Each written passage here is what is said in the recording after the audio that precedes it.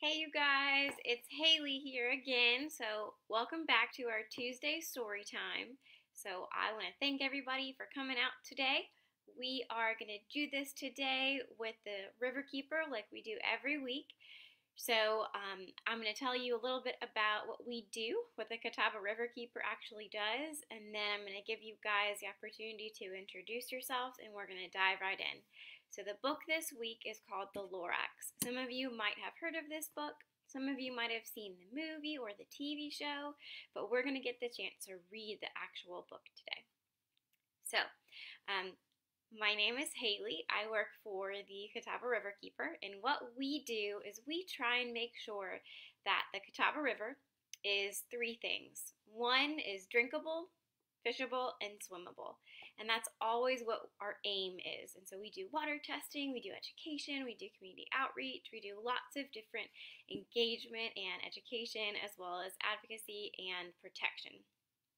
So we try and let everybody know on the secret that we know about, and we want everyone else to know as well, that all water eventually ends up here in the Catawba River Basin. It ends up in the river. And so what we want to educate people on, including you and all my friends watching, is that all of the water that falls on any pavement or anyone's yard or pastures or parking lots eventually ends up in the river. And so we want to make sure that everything that live in the river, as well as us who drink the water that comes from the Catawba River, that it's clean, that all of that water is clean.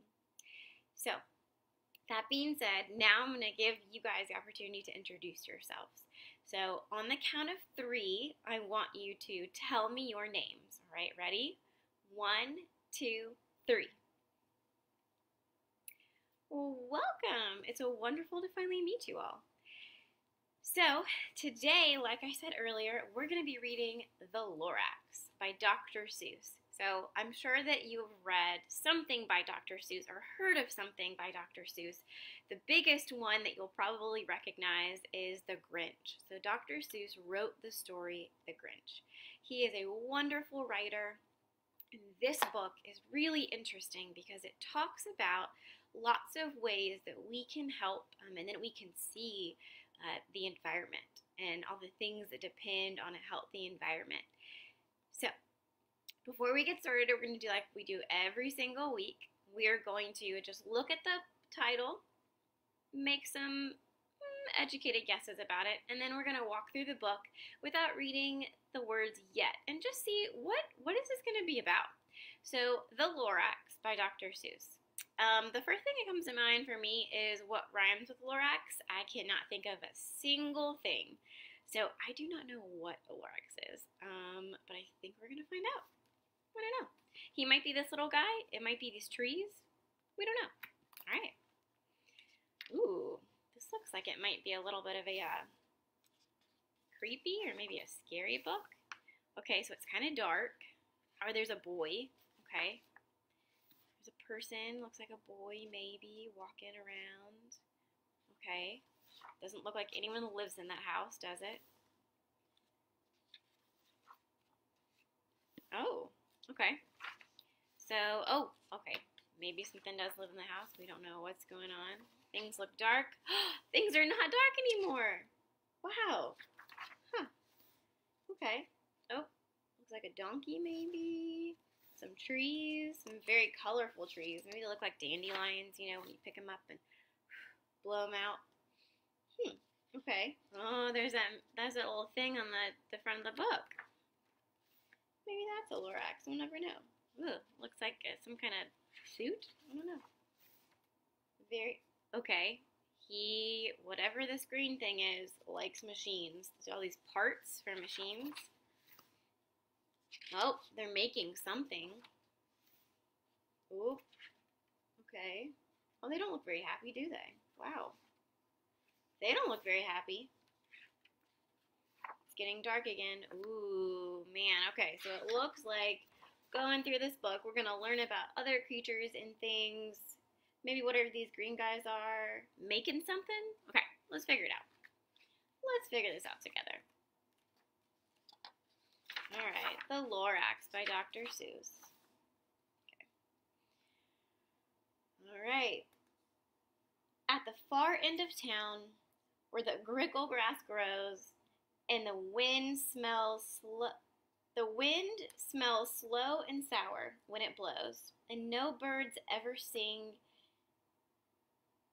excepting old crows in the street of the lifted Lorax.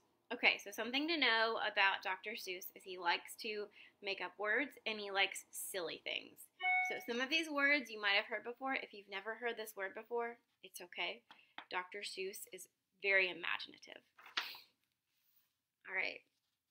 Deep in the grickle grass, some people say if you look deep enough, you can still see today, where the Lorax once stood, just as long as it could, before somebody lifted the Lorax away. Okay, so the Lorax left from somewhere. Still don't exactly know what a Lorax is, but he left. He was lifted away. What was the Lorax? Why was it there? Okay, good. We're not the only ones wondering. And why was it lifted and taken somewhere? From the far end of town where the grickle grass grows? And the old Onceler still lives here. Ask him. He knows. So this might actually be an abandoned house. Someone actually might live there. All right. Now won't see the Onceler. Don't knock at his door. He stays in his lurkum on top of his store. He lurks in his lurkum, cold under the roof, where he makes his own clothes out of miffed muffled moof. And on special dank midnights in August, he peeks out of the shutters, and sometimes he speaks and tells how the Lorax was lifted away. Okay. He'll tell you, perhaps, if you're willing to pay. What? Gotta pay to learn what the Lorax is? On the end of the rope, he looks down his tail pail, and you have to toss in 15 cents and a nail and a shell of a great grandfather snail. Okay, there's a pail. And then he pulls up the pail, makes a most careful count to see if you've paid him the proper amount. And then he hides what you paid him away in his secret strange hole in his grooveless glove. Okay. Slurp, down slurps the whisper-mophone to your ear, and the Onceler's whispers are not very clear, since they have come down through a snurgler hose. He sounds as if he had a smallish bee up his nose. Now I'll tell you, he says, with his teeth sounding gray, how the Lorax got lifted and taken away. It all started way back, such a long, long time ago. So there's whatever that listening, the whisper-mophone is. Oh, way back in the days when the grass was still green and the pond was still wet and the clouds were clean and the songs of the swami swans rang out in space, one morning I came to this glorious place. I first saw the trees, the truffula trees. Okay. The brightly colored tufts of truffula trees, mile after mile in the fresh morning breeze. So it seems like all of these little guys are trees, and they're called truffula trees. Okay. And under the trees, I saw brown barbalots frisking in their barbalot suits, and they played in the shade and ate truffula fruits. From the ripulous pond came a comfortable sound of the humming fish humming while splashing around. But those truffula trees, all my life I've been searching for trees such as these. The touch of their tuft was much softer than silk, and they had a sweet smell of fresh butterfly milk. I felt a great leaping of joy in my heart, and I knew just what I'd do. I unloaded my cart. So there he is unloading his cart. In no time at all, I had built a small shop. And then I chopped down a truffula tree with one chop. And with great skillful skill and with great speedy speed, I took the soft tuft and I knitted a thneed. The instant I'd finished, I heard a gazump, and I looked. I saw something pop out of the stump of the tree that I'd chopped down. It was sort of a man. Describe him? That's hard. I don't know if I can. He was shortish and oldish and brownish and mossy. He spoke with a voice that was sharpish and bossy. Okay, so there is something that came out of the stump. It's the same something that was on the cover of this book. Mister, he said with a sawdusty sneeze, I am the Lorax, and I speak for the trees. I speak for the trees have no tongues. And I'm asking you, sir, at the top of my lungs. He was very upset as he shouted and puffed. What's that thing you made out of my truffula tuft? All right, so there's the Lorax, and he doesn't sound very happy. Look, Lorax, I said, there's no cause for alarm. I chopped just one tree, and I'm doing no harm. I'm being quite useful. This thing is called a thneed. A thneed is a fine something that all people need. It's a shirt, it's a sock, it's a glove, it's a hat. But it has other uses. Yes, far beyond that. You can use it as carpet for pillows and for sheets or curtains or covers or even bicycle seats. Said the Lorax, Sir, you are crazy with greed. There is no one on earth who will buy that fool thneed. So this is a thneed, and that's a Lorax, and it looks a little bit crazy. I'm going to be honest. All right, but the very minute I proved that he was wrong, for just at that minute, a chap came along, and he thought that the thneed I had knitted was great. He happily bought it for $3.98. I laughed at the Lorax. You poor stupid guy. You never can tell what some people will buy. Okay, there's a person walking away with this need that he needed, apparently. I repeat, the Lorax cried, I speak for the trees. I'm busy, I told him. Shut up, if you please. Ooh, he's not very nice, is he?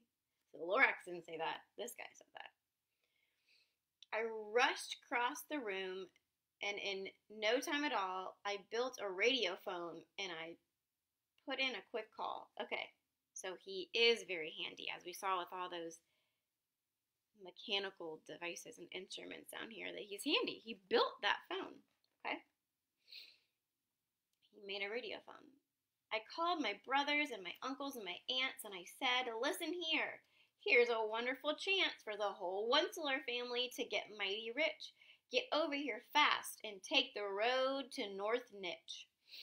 Turn left at Weeconin, sharp right at South Stitch. And in no time at all, the factory I built, the whole Onceler family was working full tilt. We were knitting thneeds, but just as busy as bees to the sound of chopping of truffula trees. Ooh. Okay, so there's all the truffula trees. Yep, they're chopping them all down. Yeah. Oh my gosh, they're chopping them all down. Then, oh baby, oh, how my business did grow, and now chopping one tree at a time was too slow. So I quickly invented a super axe hacker, which whacked off 4 truffula trees in one smacker. We were making thneeds 4 times as fast as before, and the Lorax, he didn't show up anymore. Oh, wow. Look at those trees. He's an inventor. He invented lots of things. But the next week, he knocked on my front office door. I snapped. He snapped. I'm the Lorax who speaks for the trees, which you seem to be chopping as fast as you please. I'm also in charge of the brown barbaloots who play in the shade in their barbaloot suits. and happily lived eating truffula fruits. Now, thanks to your hacking my trees to the ground, there's not enough truffula fruit to go round, and my poor barbaloots are all getting the crummies because they have gas and no food in their tummies. They loved living here, but I can't let them stay. They'll have to find food, and I hope that they may. Good luck, boys, I cried, and he sent them away. So there's all the barbaloots leaving. Man. I, the onceler, felt sad as I watched them go. Okay, so he's the onceler, the person talking in the book, who's a great inventor, and he's cutting down the trees, and he built this factory and knitting the thneeds. So it's the onceler, okay. But business is business, and business must grow regardless of crummies and tummies, you know. Okay, he's not very nice. I meant no harm. I most truly did not, but I had to grow bigger, so bigger I got. I biggered my factory, I biggered my roads, I biggered my wagons, I biggered the loads of thneeds I shipped out, and I was shipping them far to the south, to the east, to the west, to the north. I went right on biggering, selling more thneeds, and I biggered my money, which everyone needs. Okay, so he wants lots of money. Then again, he came back. I was fixing some pipes when the old nuisance Lorax came back with more gripes. I am the Lorax, he coughed and he whiffed. He sneezed and he snuffed and he snargled and he sniffed.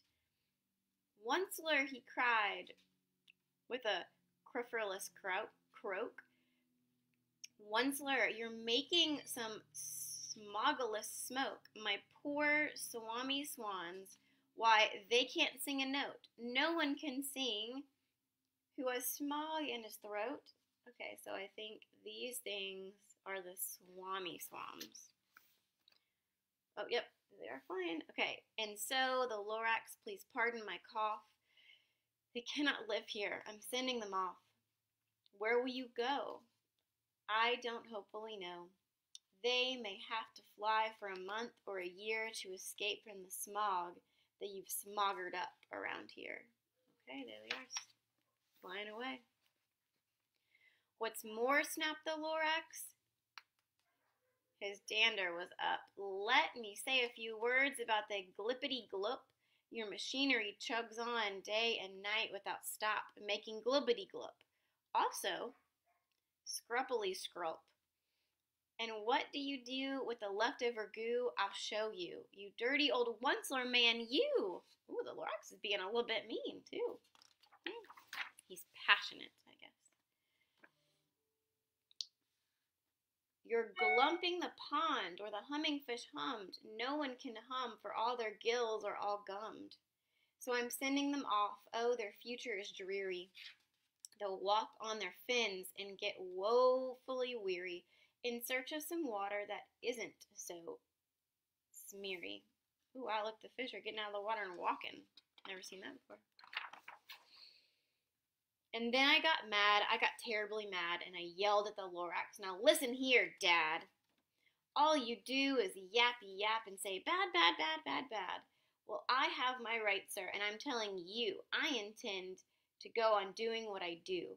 And for your information, you Lorax, I'm figuring and biggering and biggering and biggering. Turn more truffula trees into thneeds, which everyone needs. And at that very moment, I heard a loud whack. From outside in the fields came a sickening smack of an axe on a tree, and then he heard the tree fall, the very last truffula tree of them all. Okay, there it is. There's the last truffula tree. No more trees, no more thneeds, no more work to be done. So in no time, my uncles and my aunts, everyone, all waved me goodbye and jumped into my cars and drove away under the smoke-smuggered stars. And now all that's left neath the bad-smelling sky is my empty factory, the Lorax and I. So there's the Lorax, and there's everybody leaving. The Lorax said nothing. He just gave me a glance. Just gave me a very sad, backward glance. He lifted himself by the seat of his pants. I'll never forget the grim look on his face when he hoisted himself and took leave of this place. Through a hole in the smog without leaving a trace. Lorax was gone. And all the Lorax left here in this mess was a small pile of rocks with one word, unless. Whatever that meant, well, I couldn't even guess. There was long, long ago, but each day since that day, I've sat here and worried away. Through the years, while my buildings have fallen apart, I've worried about it with all of my heart. But now, said the Onceler, now that you're here, the word of the Lorax seems perfectly clear. Unless someone like you who cares an awful lot, nothing is going to be better. It's not. Okay? So, catch, calls the Onceler. He let something fall. It's a truffula seed. It's the last of them all. You're in charge of the last of the truffula seeds, and truffula seeds are what everyone needs. Plant a new truffula, treat it with care, give it clean water, and feed it fresh air. Grow a forest, protect from axes that hack. Then the Lorax and all his friends may come back. So there's the last truffula seed right there. All right, the end. Okay, you guys, thank you so much for watching. This was the Lorax with Dr. Seuss. And again, I'm Haley, and the last thing that I want you guys to do before I let you go is I want you guys to tell somebody about this book. Tell one person today about this book that you read. And I want you to tell them what a Lorax is and what he tried to protect, which was the truffula trees, right? Okay, thank y'all so much, and I will see you next week, same time, same place, but with a new book. Bye. Have a great week.